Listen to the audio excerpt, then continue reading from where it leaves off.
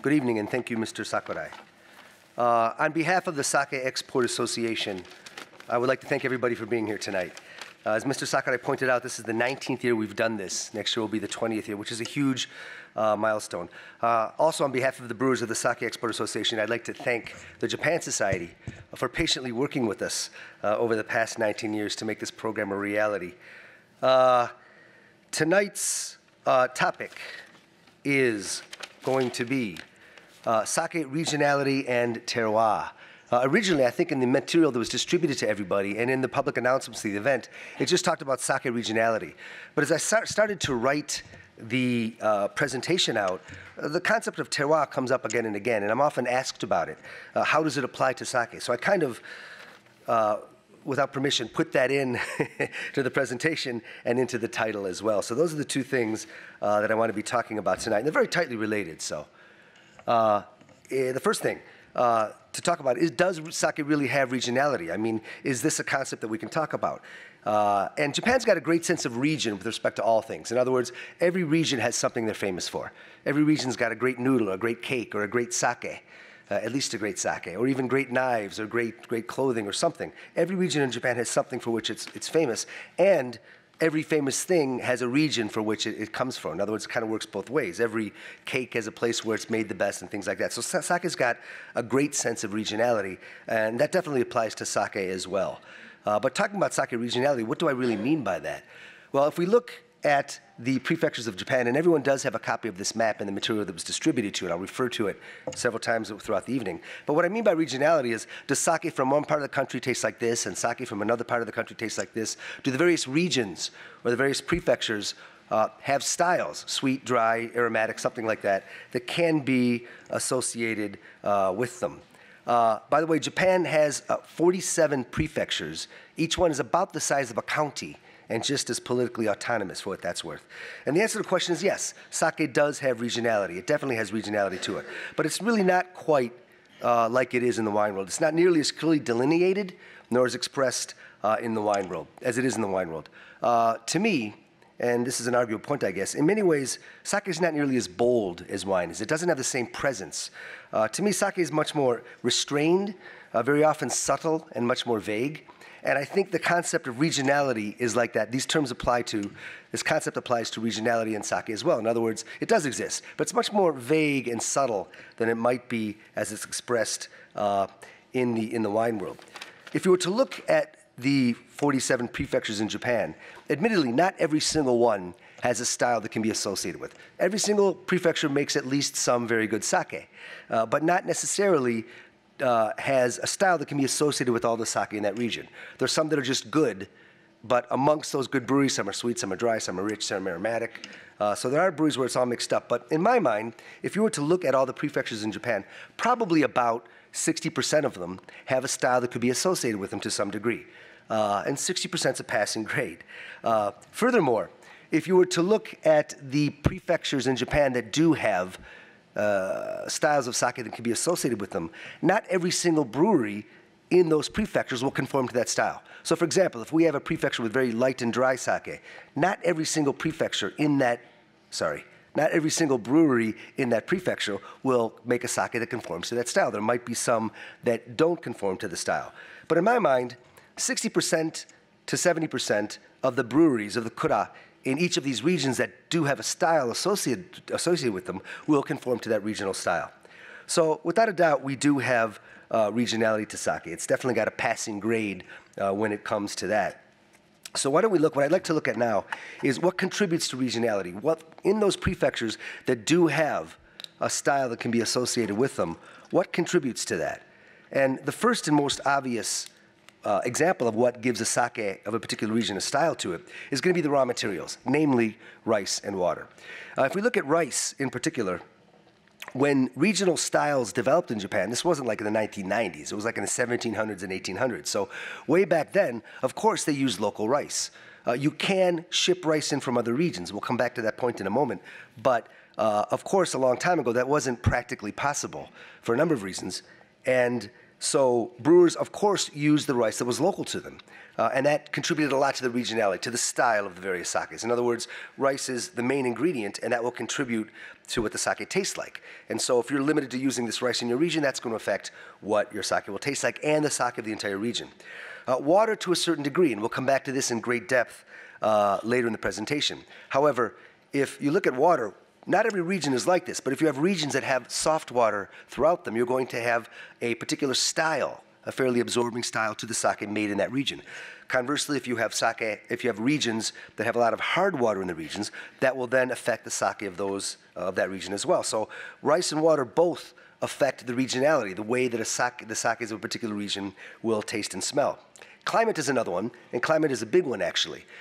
If you look at Japan, it is a very long northeast to southwest country, and obviously the northern prefectures are quite cold and the southern prefectures are quite warm.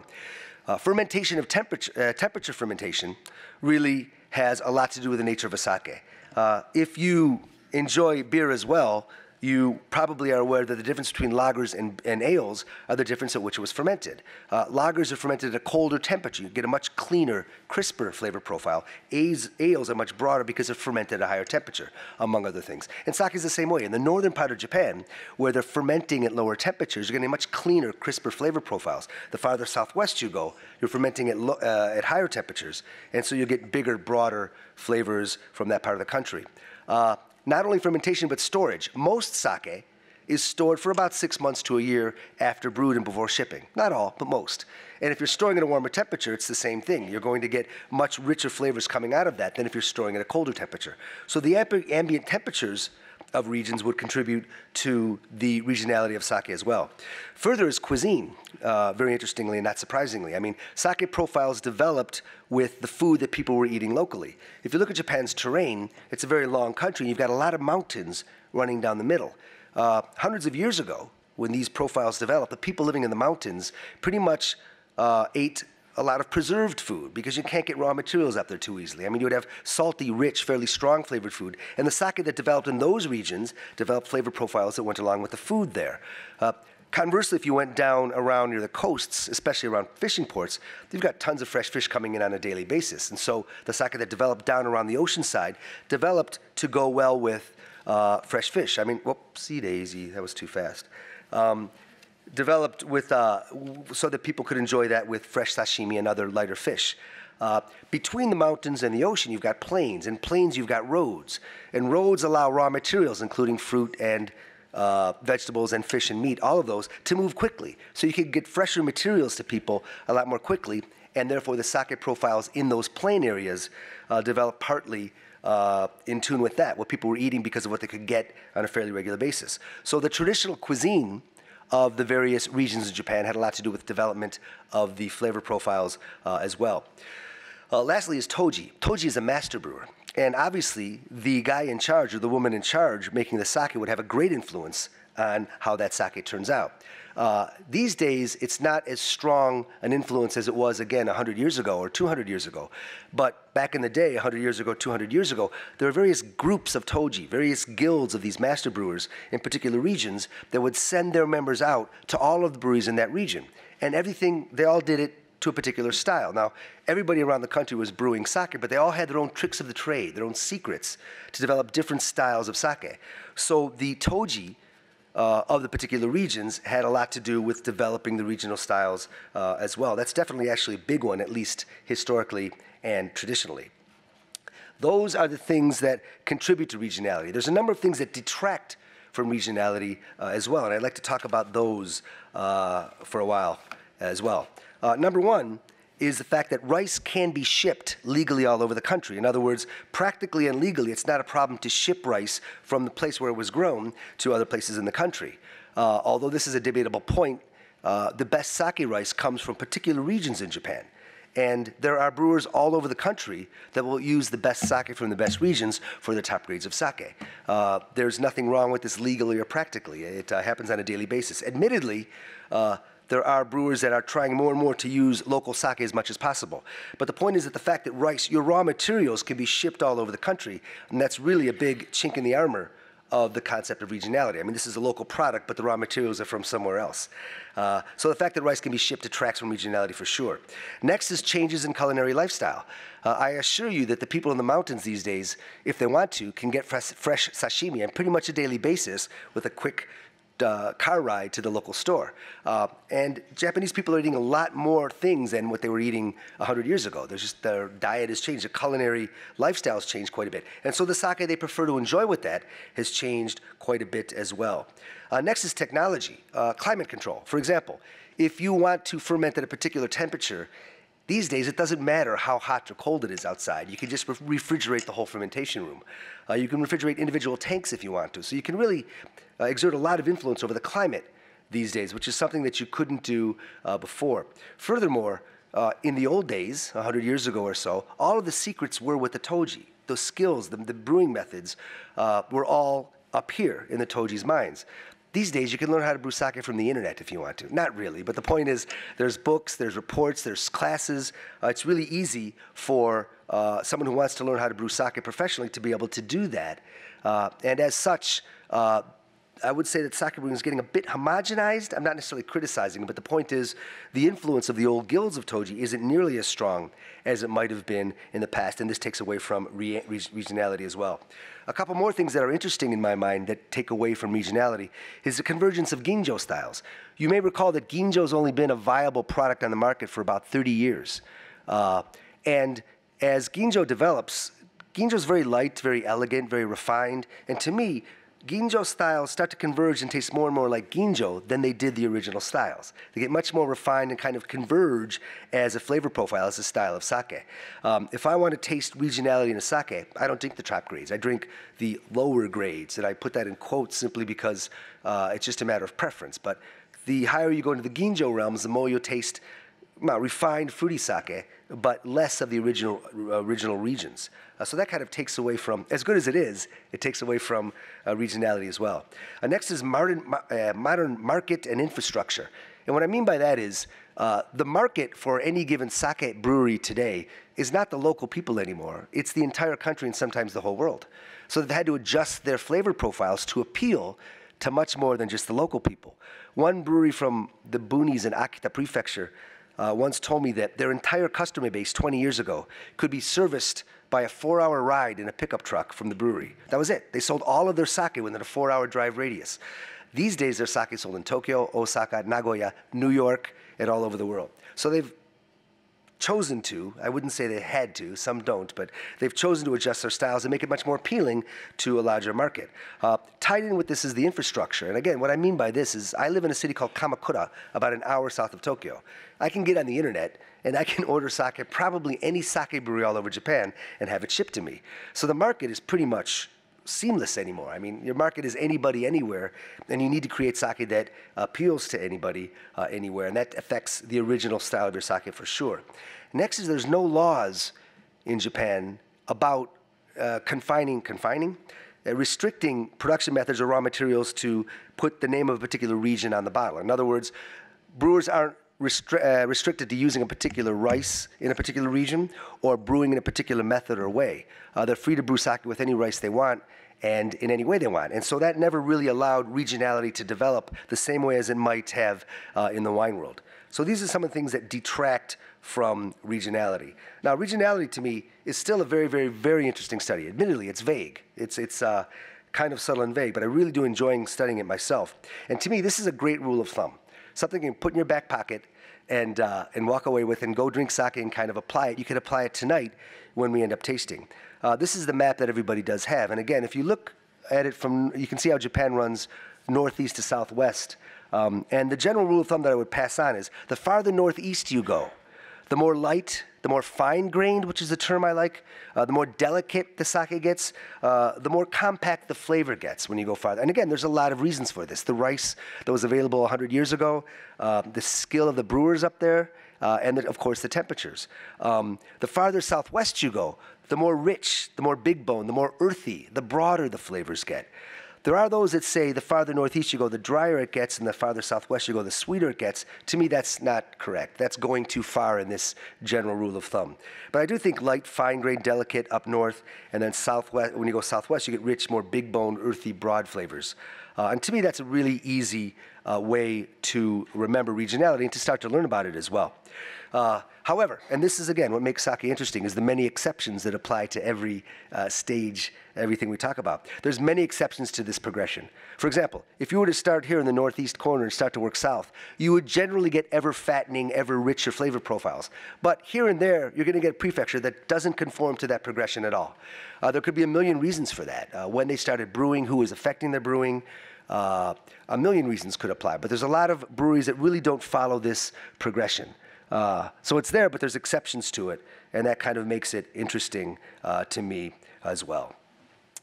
Next, I'd like to talk about the major brewing regions in Japan and a very little bit about each one of the flavor profiles.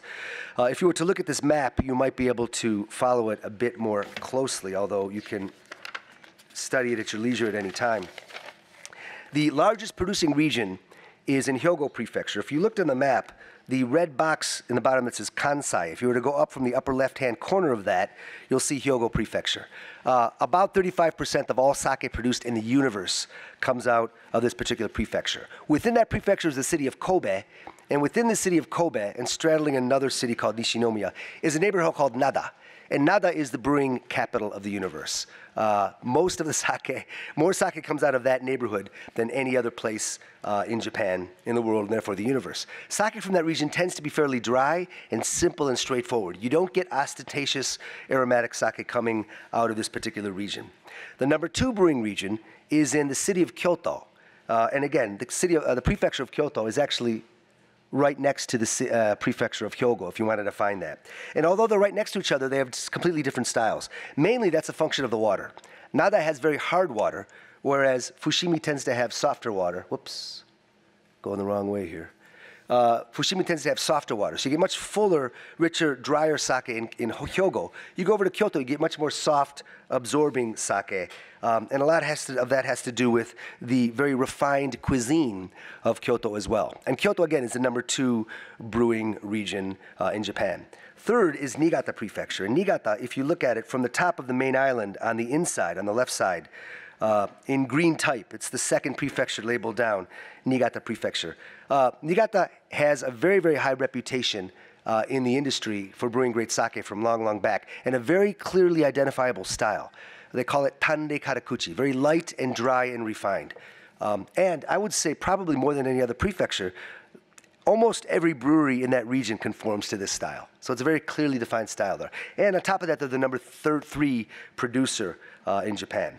Number 4 is Akita Prefecture. And again, if you look at the map, it is in the upper left-hand corner of the main island. Akita Prefecture is very typical of the whole northeastern Tohoku region. A lot of flavor, but it's kind of compacted in, very delicate, striated, kind of fine-grained sake coming from that particular region. The next one is Hiroshima Prefecture, which is on the southern part of the main island of Japan. If you go down where it says Chugoku in purple and go a little bit to the lower right of that, you'll see Hiroshima Prefecture. They have very soft water down there, and a lot of the sake tends to be very sweet. Not all of it, but most of it is on the sweet side from that particular region. But the most defining thing is the soft water that comes from that region.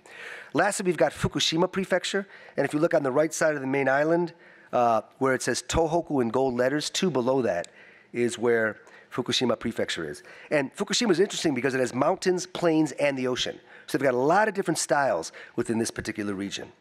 The last thing I want to say about regionality, or at least the main brewing regions, the 6 I've listed here are the top 6 historically and traditionally.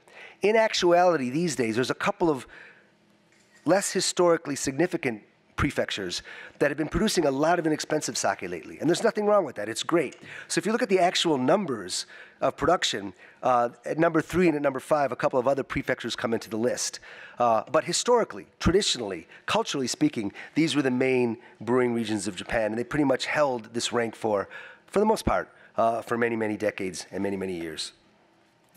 I'd like to move on from the regionality of sake and talk a little bit more about the terroir of sake. And to me, to begin with, the definition of the word terroir is very, very hard to nail down. If you like this kind of thing and poke around on the internet, you'll find lots of definitions about terroir as it applies to wine. What you won't find is a consensus on how it should be defined. And so I looked up a couple of things and found a couple of definitions that I thought would apply well to the discussion tonight, and I've chosen to borrow them. And there's two definitions that I want to look at and compare before we talk about what contributes to the terroir of sake and what does not. The first one is the complete natural environment in which a particular sake is produced, including factors such as the soil, topography, and climate. This is more difficult to apply to sake, I think, because as we mentioned very often, the rice is brought in from elsewhere. So the soil, the topography, and the climate affects the rice, but the rice might not be from the region in which the sake is brewed. The one below it, however, I think is a bit more applicable.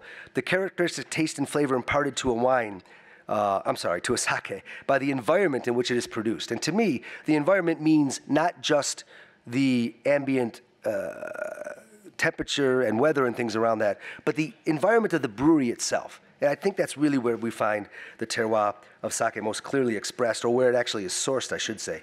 So why don't we look at some things here. To me, when I want to apply this term to sake, it's what is it that makes the sake of one brewery something that is tied to that place, and something that basically cannot be replicated anywhere else. This is a good definition, I think. It's kind of a fingerprint that can be identified with a sake that ties it to a particular brewery.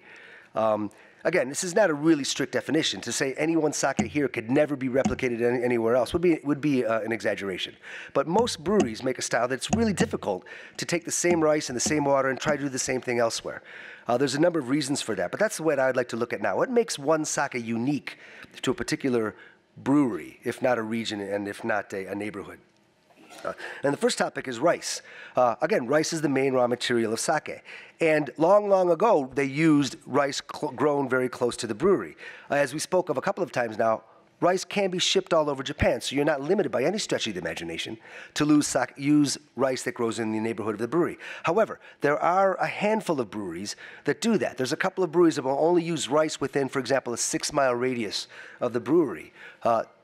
There's also a couple of breweries that will go so far as to only grow the rice in fields where the water that rises up and feeds the rice plants is the same water that they make their sake with. To me, which is a really interesting thing to do. It's kind of a domain concept there.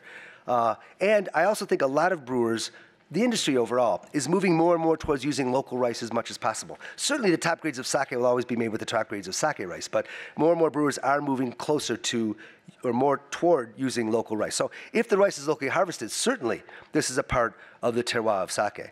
Next is water. And I have to say, perhaps. I've heard people say that water is really the terroir of sake because you can't move it. It's tied to that particular brewery. So I can't really agree with that statement. However, I can't really totally disagree with it either. So let's look at that for a minute or two. Number one, water is almost always coming from wells in sake breweries. And the wells can be anywhere from 30 feet to hundreds of feet deep.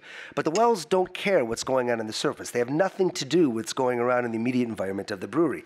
They're unaffected by the weather. They're unaffected by what grows there. They're unaffected by anything taking place above ground. So that's not really tying a sake to a particular region when the water's coming from hundreds of feet underground.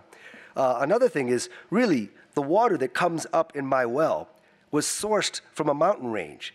It could be tens of miles away, it could be hundreds of miles away. But this water tied to this land actually comes from mountains far, far away, where the snow melted through the mountains and over decades the water seeped over and filled up wells here. So it's not really tied to this place if you look at it that way. Furthermore, the source of water underneath my brewery is probably underneath the guy next door to me's brewery as well. So yeah, while it may tie my sake to this region, it ties his sake to the same region as well.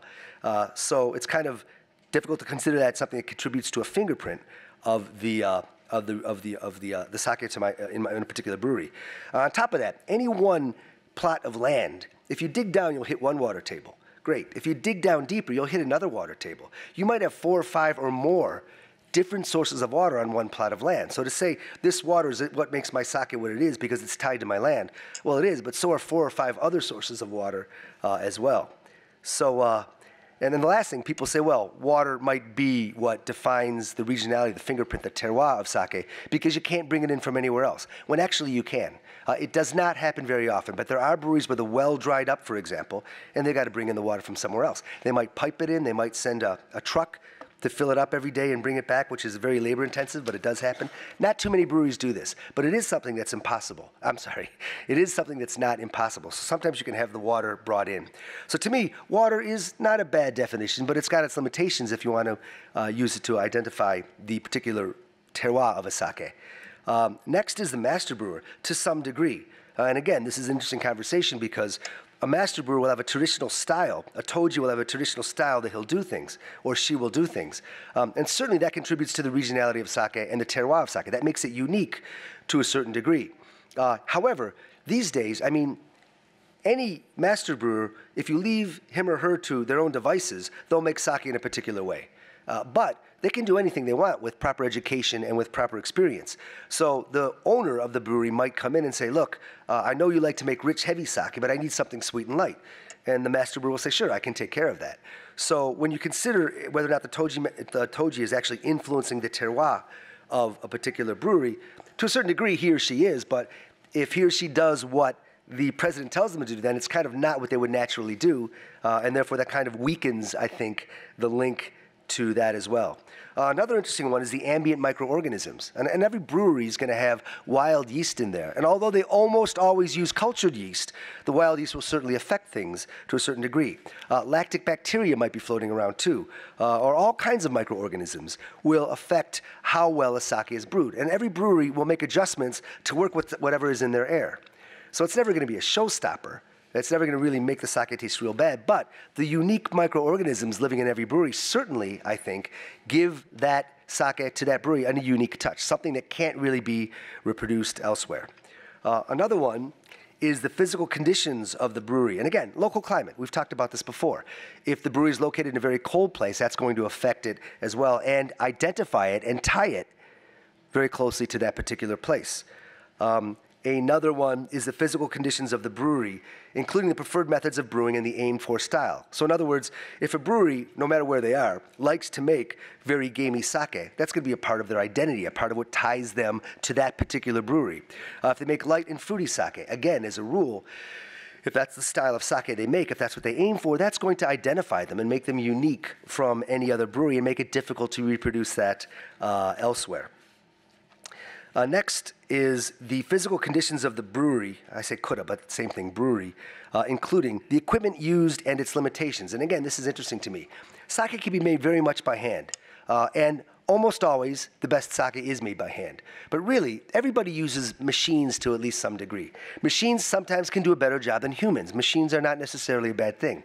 Often they can save massive labor and be worth the trade-off. But every machine's got its limitations. So the kind of machines or machines that a brewery might have in there, how many they have, what they do, what their limitations are, will contribute to making that sake unique and something that's really not reproducible anywhere else and be a part of the perceived terroir of sake. To me, the concept of the limitations of machines is very interesting. The picture we have here on the left is a sake press. Basically, when it's fermented, you put it into this big accordion-like machine and you squeeze it down with the plates, and that makes the sake come out and leaves the rice particles behind. The picture on the left are panels. And the more panels you have in there, the bigger batch you can press. But the panels aren't cheap. They're like $5,000 each. So a brewer is kind of limited in the size of his or her batch based on how many of these panels, how big your machine is. This is just one example. Every single step of the process has limitations to it, and those limitations will affect everything else. So if you're limited by how much you can press at one time, that limits your batch size, which limits everything else you do in the brewery, which very much defines what your terroir will be, what your unique fingerprint will be that makes your sake not reproducible anywhere else. And then there's more to this, the physical conditions of the brewery, including the number of tanks, the batch sizes, and the layout of the brewery. For example, if you can have very small tanks and make about a ton of rice at a time, which is typical for premium sake. You can make 5, 6, 9 tons at a time if you want to, and it'll have to be handled a completely different way. Neither one is intrinsically better than the other, but it's all handled in a different way that's going to give you, or the brewer, a unique style that makes it difficult to reproduce in any other brewery. The size of the batch as well, as I mentioned. Oh, and the number of tanks you have. For example, if ginjo sake, premium sake, takes about a month to ferment. If you want to start a batch every single day, you have to have 30 tanks, because it'll be another month before the first tank opens up again. If you don't have the space for that or the people to work that, you have less tanks. All of that combines to form a fingerprint, something that makes your sake unique and not something that could be made elsewhere. Then, most interestingly to me, is a lot of unseen factors that are out there. There's a lot of factors that are not scientifically, don't have anything scientific grounding in them that will make a brewery sake unique and not something that can be made elsewhere. One of the most interesting examples I remember is a brewery I visited, I don't know, a long time ago. They had one tank of sake fermenting in a really odd place. The tank was like in the middle of an aisle. I mean, you couldn't get the forklift around it. It was just in the way. And I asked them why they did that. And they say, well, for some reason, every year, our best sake comes from this tank. We moved the tank, and the sake got worse. We moved it back, and the sake got better. It says, the wind just blows differently here. But I always know is when it's here, and there's no scientific proof for why it is, when it's here, it tastes better.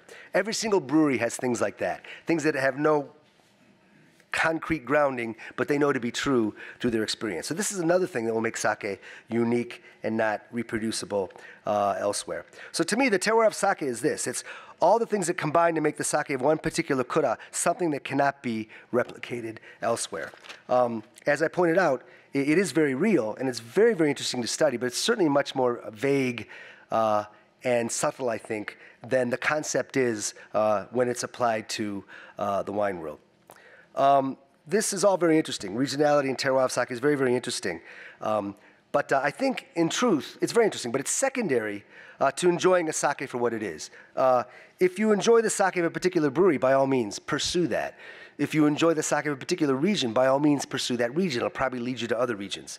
You may find studying regionality and the terroir of sake is very, very interesting, but I think it's secondary to just enjoying the sake in front of you for what it is. There's nothing really, no reason to go beyond that. That's plenty of all the studying that you could do.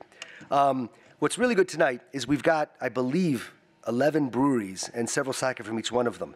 And if you were to go from number 1 down to number 14, you would be going from northeast to southwest. Now, if everybody did that particular circuit, it'd get pretty crowded. However, if you pay attention to where on that northeast to southwest line it is, you can actually kind of experience this yourself as you do the tasting later on.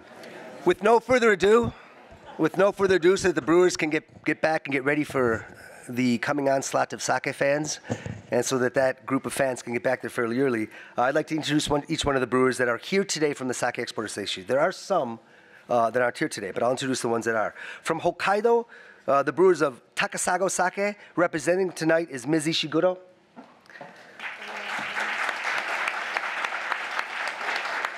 From Akita Prefecture, brewing a sake called Yamato Shizuku, is Mr. Ito. From Iwate Prefecture, representing the company that brews Nambu Bijin, Nambu Bijin is Ms. Minakawa. From Miyagi Prefecture, brewing Hoyo Sake is Mr. Uchigasaki. From Niigata Prefecture, brewing Kambara Sake and Kirin Sake, we have Mr. Sato. From Fukushima Prefecture, brewing Okunomatsu Sake, we have Mr. Yusa. From Tochigi Prefecture, brewing Tentaka Sake, we have Mr. Ozaki. From Ishikawa Prefecture, brewing the sake Yuho, we have Ms. Fujita. From Fukui Prefecture, brewing Hanagaki Sake, we have Mr. Nambu. From Okayama Prefecture, brewing the sake called Chikurin, we have Mr. Marumoto. From Hiroshima Prefecture, brewing Fukucho Sake, we have Ms. Imada.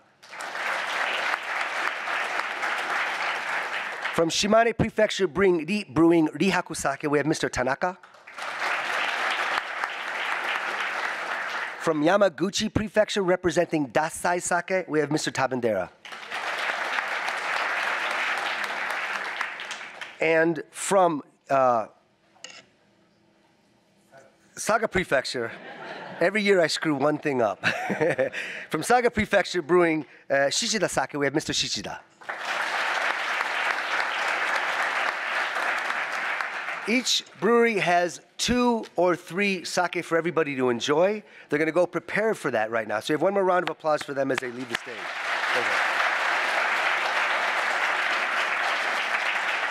Go ahead.